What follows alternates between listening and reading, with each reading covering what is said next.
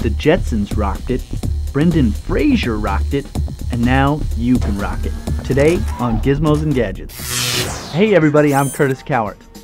Now for the first time ever, the jetpack is available for the general public to own. There's only one problem. 2 companies are selling them. Which do you choose? You decide. The TAM rocket belt and the jetpack H2O2, both fueled by concentrated hydrogen peroxide, both fully functioning jetpacks.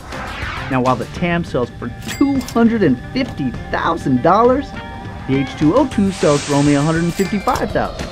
That's nearly $100,000 less than the TAM. The TAM can reach speeds of over 60 miles per hour. The H2O2 can go 70. The TAM's flight time is 30 seconds. The H2O2's flight time is 33 seconds? 33 seconds? That's it? When I picture flying a jetpack, I picture flying over buildings, over mountaintops, not this.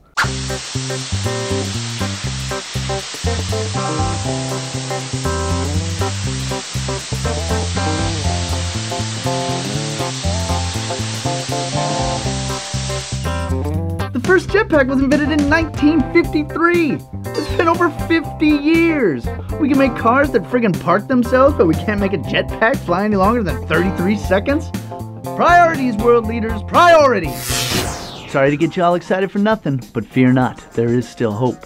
The makers of the H2O2 plan on releasing the T-73 turbine by the end of next year. It'll burn jet fuel and it'll allow flights of up to 19 minutes.